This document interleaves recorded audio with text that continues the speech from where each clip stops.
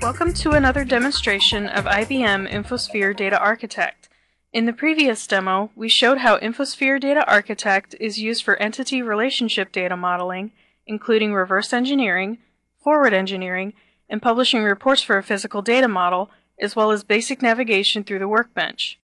In this demo, we'll learn how InfoSphere Data Architect is efficiently used in multidimensional data modeling. Let's start by visiting the Great Outdoors Company, an online retailer that sells sport and outdoor products. To grow their business, the management team decides to build a data mart for business intelligence analysis and performance management. The data mart will be derived from a partition of the existing data warehouse. The data mart will then be used by the cubing services component of InfoSphere Warehouse to build OLAP queries and by Cognos Business Intelligence to generate analytical reports. Tom, the data architect at the Great Outdoors Company, is assigned to create the dimensional models for the OLAP and BI report teams. We'll see Tom do this in 3 steps using InfoSphere Data Architect. First, he will create a dimensional logical data model from an existing logical data model that represents a subset of the data warehouse. Then, he will transform the dimensional logical data model into a dimensional physical data model. Finally, he will generate the DDL to deploy the data mart, and then transform the model to a Cognos and Cubing Services data model for analytical queries and report generation. Let's start with the process of creating the dimensional logical data model from an existing logical data model. A logical data model can be created from scratch, reverse engineered from a physical data model, or imported from various model formats created by different modeling tools. In this example, Tom will use the existing logical data model, which contains the metadata that represents a subset of the data warehouse. This subset model has all of the entities he needs for the entire data mart project. First, from the logical data model, he enables dimensional notation, so that InfoSphere Data Architect can automatically discover the facts and dimensions based on the relationships in the existing data model. InfoSphere Data Architect can also automatically generate hierarchical levels for each discovered dimension. The discovery process adds metadata about the dimensional types to the entities in the model. If needed, Tom can change the dimensional entity type by editing its dimensional properties. Next, Tom analyzes and validates the discovered dimensional metadata for the logical model. InfoSphere Data Architect can analyze various models, including glossary models and logical and physical data models. Models are analyzed based on common data modeling rules, and the tool offers design suggestions. Naming conventions and enterprise business terms could also be enforced through InfoSphere Business Glossary. In this example, since Tom started with an existing and valid logical model, he only needs to analyze the new dimensional metadata. Standard dimensional modeling rules are provided to help you decide how you want to enforce business requirements during the validation process. After the model is analyzed, Tom sees model validation errors in the problems view. The first error indicates that there is no caption attribute for the account class code level. Tom double-clicks on the error entry to navigate to the account class code level, which is automatically highlighted in the Data Project Explorer. Then, he can open the Attributes tab of the Properties view and easily mark the attribute of the level as the caption. Tom continues to analyze and fix the errors in the Problems view.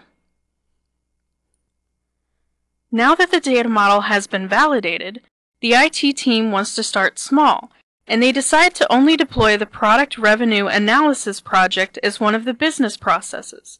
To support this cascading development practice, Tom decides to create a dimensional overview diagram and select only the fact tables that are needed for the initial project.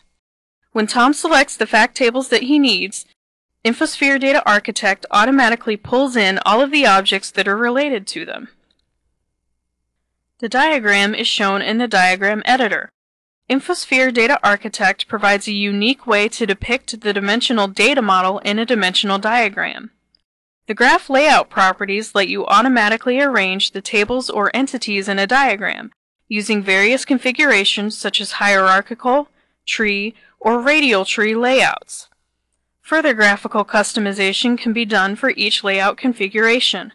In this example, Tom changes the graph layout from the default radial configuration for a star schema and applies the balloon configuration, which gives a better view for a snowflake schema, and then further customizes the configuration and objects in the diagram. With InfoSphere Data Architect, Tom can immediately see his changes on the diagram as well as the outline view. Tom double-clicks on the Diagram tab to maximize the view and examines the diagram. If needed, he can add additional dimensional objects and relationships by using the pop-up icons provided. Now that the model diagram has met business requirements, Tom wants to create a separate dimensional logical data model using the diagram as the source. First, he creates a transformation configuration template to specify the type of transformation. In this case, he specifies that he wants to transform a logical data model into a dimensional logical data model. He uses the diagram that he just created as the source. He specifies the data design project as the target where the new dimensional logical data model will be created. Several transformation options are supported, including automatic degeneralization and denormalization for various schema types, such as star, starflake, and snowflake schemas. The denormalization process may remove generalizations, merge relationships, connect fact entities, and merge outrigger entities into dimension entities depending on the target schema. There is also an option to transform with degeneralization only. This option is useful when you need to compare and see what attributes have been added and what entities have been removed by the wizard's denormalization process for optimal performance, as we will see later on. In this example, Tom decides to transform to a star schema. The transformation configuration is created in the Data Project Explorer in the Other Files folder, and it opens in the Editor view. If he wants, he can later modify or reuse this transformation configuration. To create the new dimensional logical data model, Tom runs the transformation configuration. The dimensional logical data model is displayed in the Data Models folder of the target project. The data model is named after the source logical data model package or diagram and has _D at the end of the file name. His original logical data model is intact, and Tom can continue to work with the smaller dimensional logical data model. While reviewing the new dimensional logical data model, Tom notices that the outrigger tables were removed by the denormalization process of the transformation. To analyze in detail what has been merged, added, and removed, Tom will create a separate normalized data model with the provided degeneralize only option. After the normalized model is created, he then compares it with the denormalized dimensional logical data model. Tom selects both data model packages. In the structural compare view, the new denormalized model is on the left, and the normalized model is on the right. Tom can easily see the list of outriggers that were removed by the denormalization process when the model was transformed. He also sees the new attributes that were added by the denormalization process. If the new dimensional logical data model requires an entity or attribute that exists in the normalized data model, such as a required outrigger, Tom can copy the objects by using the icon in the Property Compare view. Tom continues to analyze the deleted entities and the added attributes to ensure that they meet the business requirements. Now that the dimensional logical data model has been reviewed, validated, and approved, Tom needs to transform it to a dimensional physical data model.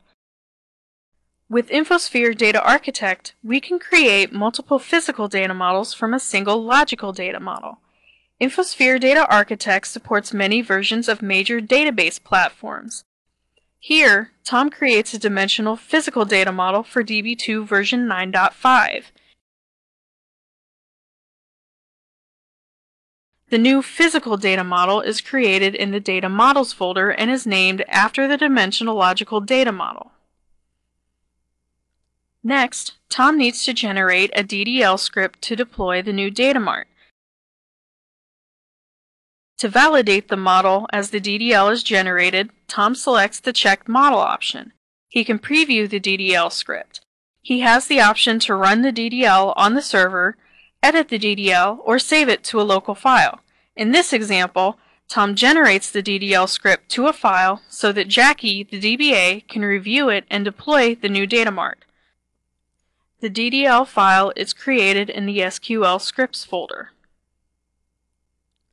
Finally, Tom creates the Cognos and Cubing Services model by creating a transformation configuration file that transforms from the dimensional physical data model. After he runs the transformation configuration, the model is created in XML format in the XML schemas folder of the Data Design project. This model file can be used by any Cubing Services product, such as InfoSphere Warehouse or Cognos Cubes, to build OLAP queries and reports. In this example, Tom sends it to the OLAP and BI report team. The team imports the data model into IBM Cognos Framework Manager to create analysis packages, which the team can use to draft Cognos reports using various multidimensional report styles such as gauge, chart, and crosstab to better analyze the revenue and profit for the product lines as shown here.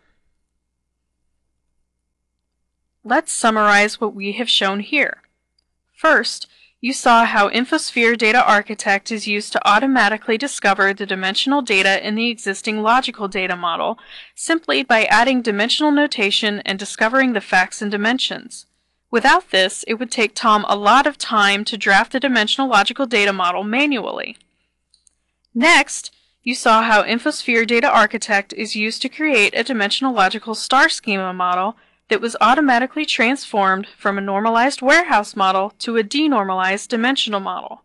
The transformation process helps Tom avoid the tedious, time-consuming, and error-prone tasks that are involved in the manual denormalization and transformation process. Then, you saw how Tom used the compare function in InfoSphere Data Architect to analyze what data objects were merged, added, or removed by the denormalization process. Then, you saw how Tom transformed the dimensional logical data model into a dimensional physical data model. From this dimensional physical data model, Tom generated the DDL script so that Jackie, the DBA, could review and deploy the new data mart. Finally, you saw how the dimensional physical data model is transformed to a Cognos and Cubing Services model, which is used by the InfoSphere Warehouse product as well as within a Cognos environment to report on or analyze data. InfoSphere Data Architect is a collaborative data design solution that helps you discover, model, relate, and standardize diverse and distributed data assets. It supports both entity relationship and dimensional data modeling at different layers, including physical and logical data models across different sources and database schemas. It improves the data architect's productivity by providing transformations from different layers, automating dimensional discovery, and denormalization. This helps organizations increase efficiency, reduce time to market for the needed applications, and facilitate collaboration across a variety of architectural, administrative, and development roles. With built-in standard rules, best practices, and processes, InfoSphere Data Architect helps increase data quality, enterprise consistency, and data governance. It supports business and IT collaboration to keep IT aligned with the business objectives. It helps define and enforce compliance to enterprise standards and feeds privacy policies to downstream tasks to improve compliance. Finally, what really sets InfoSphere Data Architect apart is its integration and alignment with various products throughout the software development and data lifecycle. These tools include rational software development and design tools, InfoSphere Warehouse tools, Cognos Business Intelligence tools, and Optim Integrated Data Management tools. To learn more about IBM InfoSphere Data Architect, Cognos Business Intelligence, or how other integrated data management solutions can help you manage the data and database application lifecycle, click on the available resources here.